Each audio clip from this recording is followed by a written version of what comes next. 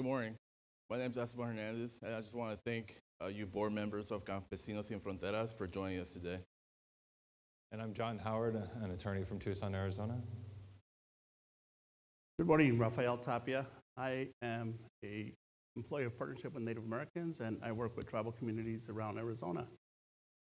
Quickly, I want to share, according to my status, I am a fourth generation Arizona, and my grandmother, at 11 years old, walked with her two older sisters, not much older than her, about 400 miles to get here to the United States. So this topic is very near and dear to my heart. So H2A, as you can see on the board here, why do we want this?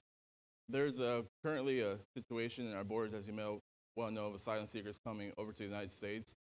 But there's lack of education on what their options are and what they can do to come over and actually start making money without having to cross illegally and risk their lives.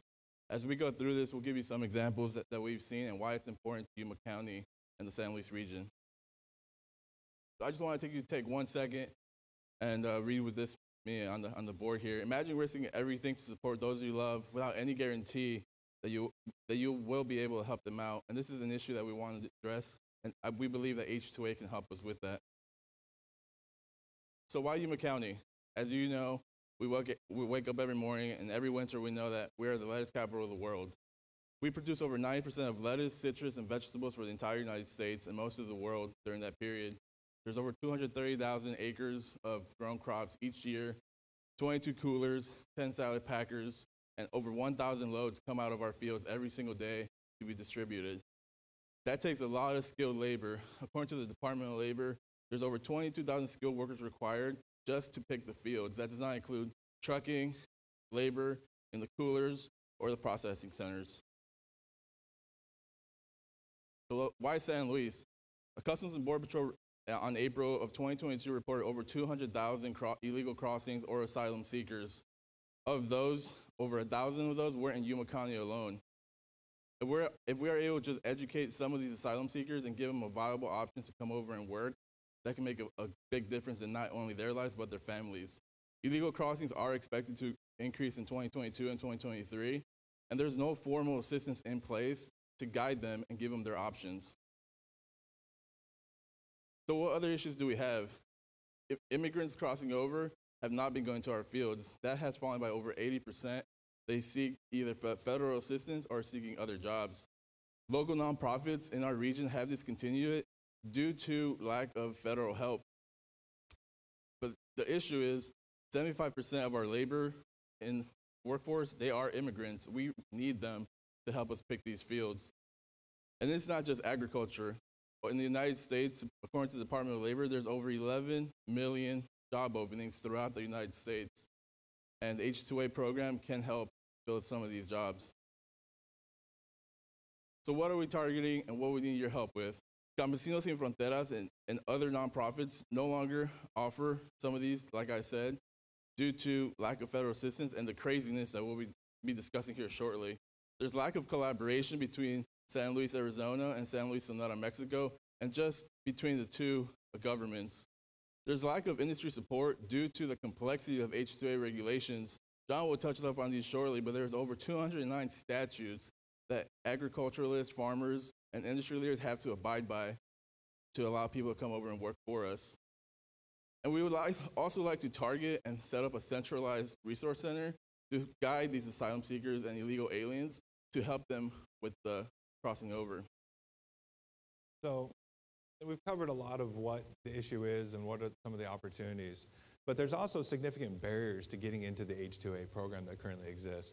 One of these barriers is actually the amount of money and time it takes for employers to even get their jobs certified and get ready to even try and seek workers. As you can see here, we have a list of a lot of the different types of fees. Total cost per worker is about $20,000. That's a lot of money to invest in just one worker, especially if you don't have the assistance to understand the program you're getting into. Now, on the applicant side, the workers themselves are also faced with significant fees, especially for someone that is unemployed and looking to support the family. You can see here there's a filing fee, a consulate fee, the travel costs, just trying to navigate the system, especially on the Mexican side of the border where they have to figure out how to get to the consulate in Nogales from San Luis. But all these costs come out to about $660 per worker, plus travel costs, and that doesn't even account for the time and effort that needs to go into it, which could be 60 to 90 days just before they know if they're actually going to be able to get employment. Now, this process involves many federal agencies. And I don't know about you in the audience, but I don't think any of you like trying to navigate or deal with so many federal agencies. I know I don't. As you can see, we've got state agencies, Department of State, Customs, Border Protection, consulates. You know, all of this information is available, but it's not going to be in the worker's native language. And just as an example, I've got a flow chart here, and I've given you all a copy as well. This shows how complicated the system can be.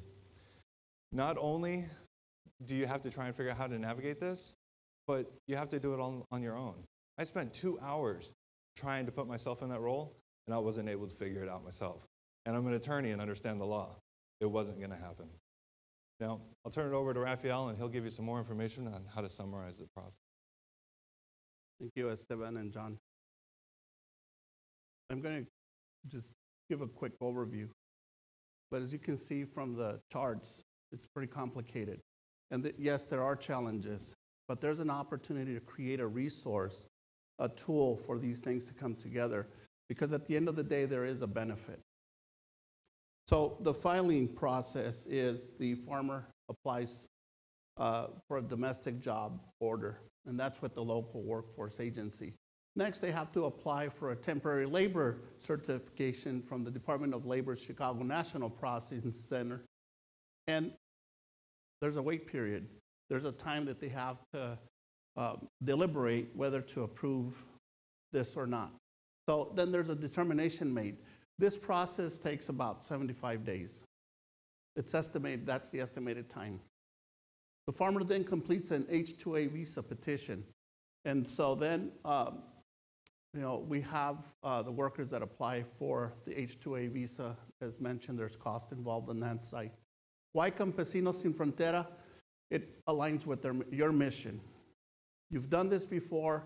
We're looking to reestablish this as part of the resources that you provide. And so as part of your vision to advocate and create and foster long-term strategies and solutions, we believe this is one. So the proposed solution, this is a resource opportunity for Campesinos Sin Frontera to support both the employer and those seeking employment. And then the other opportunity is that it serves as a recruitment tool. Campesinos Sin Fronteras has an outreach arm, so it's already happening. This is just complementing what's already going on within the organization. There is funding available. Startup costs, we estimated at $250,000, and we've identified funding sources that would support this initiative. So promoting the solution, because if we have something that's going to work and it's going to be implemented, we have to get the word out. Print, radio, TV, social media. Our tagline is, tú puedes entrar legal. Because most of the times, folks that are paying for folks to get them to the border are looking to cross illegally. We're creating a pathway for legal entry.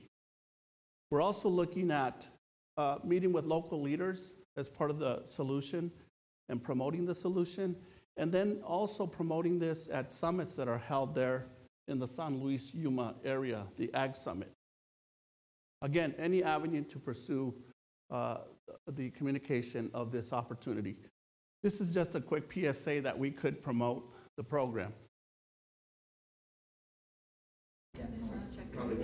Tú puedes entrar legal a los Estados Unidos para trabajar. Contacta a Campesinos Sin Fronteras para más información. So really quickly, you can enter illegally, legally to work. So contact Campesinos Sin Fronteras for more information. Quick, we're hoping this goes viral, social media, personal contacts, and so we think we have an opportunity here to make a difference on a number of fronts. So what is the nexus between H2A and asylum seekers? My great-grandmother would have been an asylum seeker. She was fleeing war, persecution. Our relatives have been killed or captured and sold as slaves down in the Yucatan Peninsula. So she was fleeing. She would have been considered an asylum seeker. Well, there's a chance she would have gotten denied. 420,000 applicants for asylum. And H2A, 446 in Yuma County. Of those, 70% of the asylum seekers got denied. She would have gotten denied. Chances are she would have not been allowed entry. But there's zero denials when it comes to H2A applicants. So the chances are better of getting access to work, getting access to a safe place here in the United States. So we think there's an excess between asylum seekers and that opportunity and H2A and the opportunities that that create for both the person seeking entry and the situation we have with workforce here in the United States.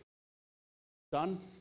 And so we've got some charts here and some data that we've been able to pull. And as you can see, the blue here represents the amount of asylum seekers denied. That is an increasingly large amount of people that are being denied. And you know, that's a very low success rate when you're trying to gain entry into a country. So why wouldn't we promote a different option? And so you can see here that the dark blue line is the number of H2A admissions. The gray line here, that's the number of interactions and apprehensions with the Border Patrol. It's easy to see there's a correlation. H2A goes up, interactions with the Border Patrol go down. So not only are we promoting a solution that's going to get workers into our fields and improve economic stability of the communities at the border, we're also going to be improving security. We're also going to be freeing up our Border Patrol to do better things. Rafael? So board members, in conclusion, our main goal here is to educate, mentor, and promote legal crossings into the United States by reducing asylum seeker crossings. This can be beneficial not only to them and their families, but also our local agricultural economy in Yuma County. Improving quality of life and economic standing for both sides of the border should be of utmost priority for both of us. These are just two quotes. I just want to read one of them to you. This is from an actual H2A worker in Florida. Crossing illegally, one of the men in my group was bitten by a snake. There was nothing anyone could do but leave me there. Under H2A, I don't have to risk my life anymore to support my family. When I am here, I don't have to live in hiding. This was by Jose Vasquez Cabrera, an H2A fruit picker out of Florida. I just want to thank you for your time, and thank you. Thank you.